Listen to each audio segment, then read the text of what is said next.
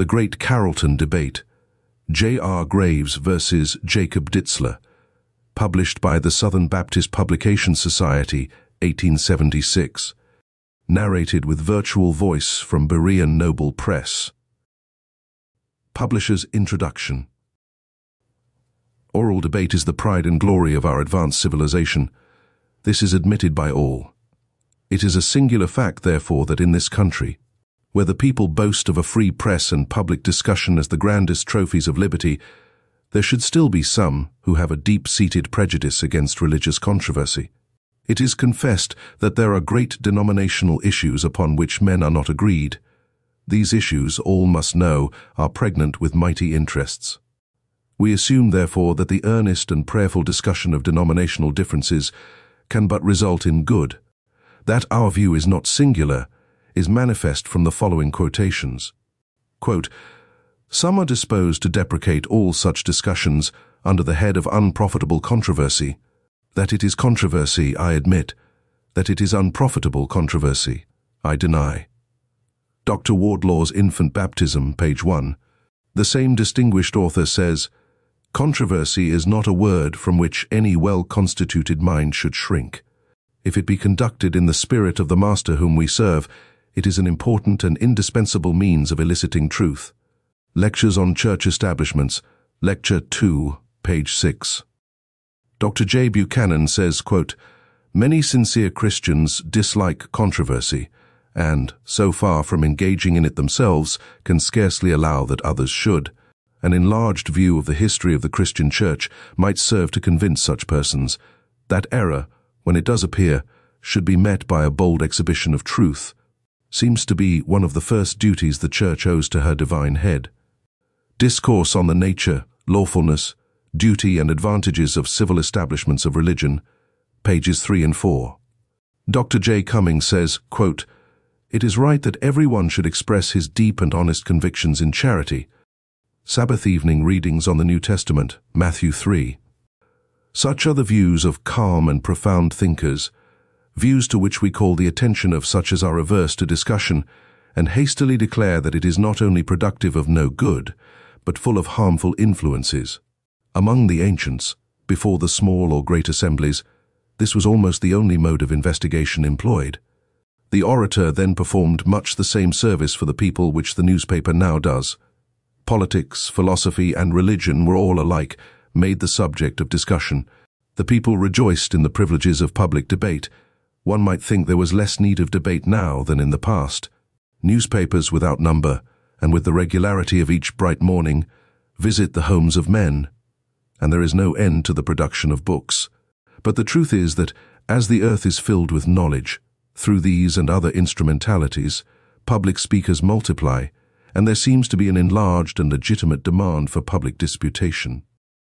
The increased light but serves to define more sharply the differences between men.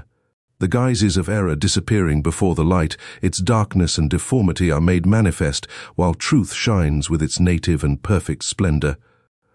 These things true, there is a constant and inevitable tendency to discussion, and since it is scarcely possible, and to thinking men, not at all desirable to avoid it, we are made to wonder that persons can be found who are opposed to it. A law which interfered with the liberty of the secular press of our land, or which prevented the public discussion of great political issues, would arouse the hostility of the whole nation. The least abridgment of this political liberty would be regarded, even by those who stand opposed to the public discussion of theological questions, as the gravest national calamity. But heaven is higher than earth, and as it is impossible to measure the gap between these, there is no way to estimate the transcendent importance of religious as compared with political questions. The man, therefore, who favors the free discussion of secular questions could not, it seems to us, with any considerable show of reason, oppose the discussion of matters infinitely more important. And we venture the opinion that there is danger of periodical stagnation. War and much precious blood are the price paid for national greatness. Civilization reaches its highest development only after struggling up through the dust and darkness of battle. Repose brings along with it decay and ruin. It is much the same way in the religious world. An age of denominational repose is a period of decay. This is well illustrated in the history of the past. On the contrary, In the ages when the conflict between light and darkness has been the most severe, and when the sword and the axe have been freely employed, it was the boast of pious men that the very blood of the martyred saints was the seed of the Church. The Great One has provided for constant agitation in the physical world. There is no rest throughout the realm of nature. And in addition to the universal activity of all the elements, we have great periodical convulsions. The God of nature needs the storm to purify the world. The onward march of Christianity in the early centuries was but the progress of earnest and universal controversy.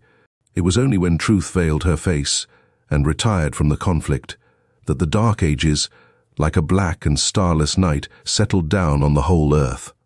When she came forth again like the morning which wakes everything into life, she moved the nations with her power. Error was made forbidding by being contrasted with truth. But this was not all.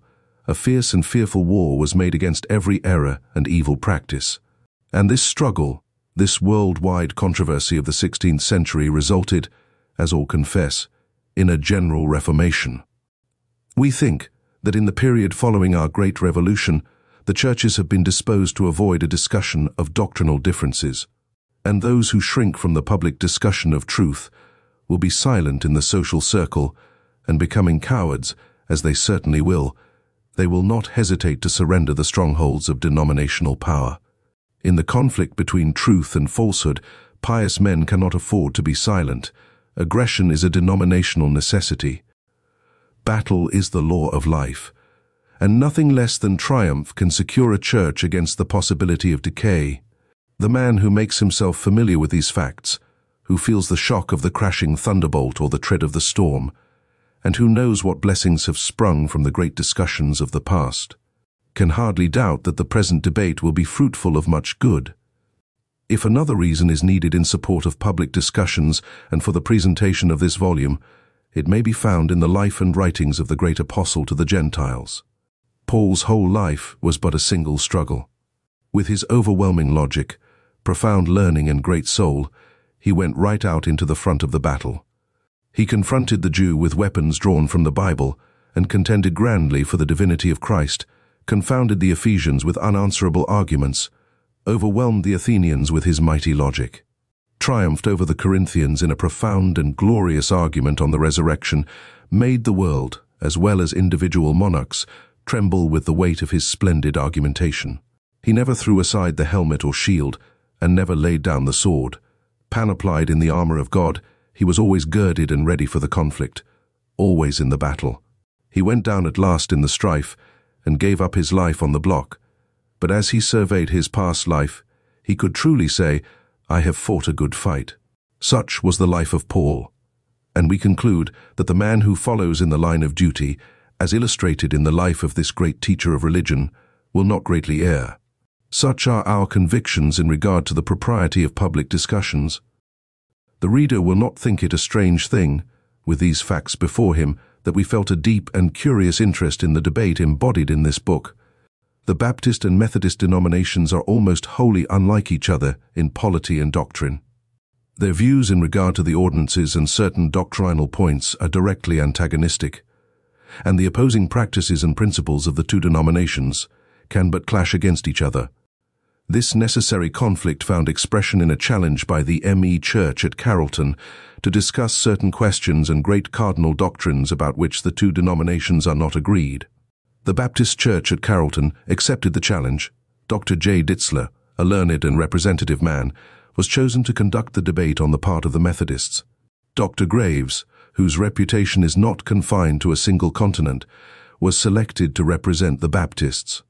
With such men as parties to the debate, and with a prospect of thoroughly discussing certain important points of doctrine and practice, about which for centuries there had been a conflict of opinion in the great religious bodies of Europe and America, there was felt, as might have been expected, a very deep and general interest. It was the conviction of many that it would be second to no debate of the kind ever held on the continent. It was evident from the interest the press took in the matter that the whole country was deeply concerned as to the result. It was claimed by both parties to this great conflict that their chosen champions would be able to present the very best arguments in support of their peculiar views. With all these facts before us, the Society felt justified in making arrangements to report, at great expense, the whole discussion. This we have done. And in order that there might be no doubt as to the fact that the authors are truly represented, we have paid Dr. Ditzler $500 to correct the MSS of our reporter. And read the proof, as the work went through the press. Dr. Graves has done the same work free of charge.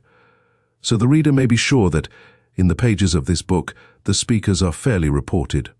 And on the mode of baptism, infant baptism, the Church of Christ, believers' baptism, and final perseverance, both parties have presented the best and clearest evidences of their faith. We now submit the great debate to the reading public, in the hope that it may do good. We know that God can use it for His own glory. Should men be brought to the truth, and be made to love it and labor more for its advancement, then we shall be satisfied. W. D. Mayfield, Secretary, Southern Baptist Publications Society.